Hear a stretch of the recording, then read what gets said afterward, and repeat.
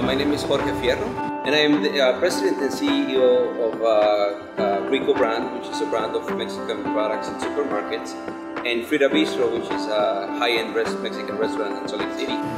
About 5.5 years ago, a couple of friends and I started what we call the Burrito Project SLC, Salt Lake City. The idea is just get together as friends and try to feed those who are not as fortunate today as some of us are. So my name is Emil Vasiliev. I'm here like every Monday, just setting everything up, make sure it goes smoothly, answer people's questions when they email us, trying to arrange the group. In the winter we may do about 1,000 a week, and maybe in the summer we'll probably do between 1,700 and 2,000 a week.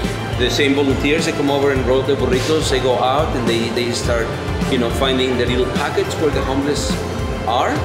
And that's how we distribute it every day.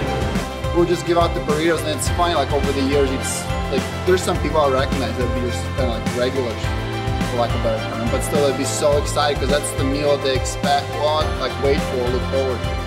I ask people to be more thoughtful of those who are not, as blessed as we are.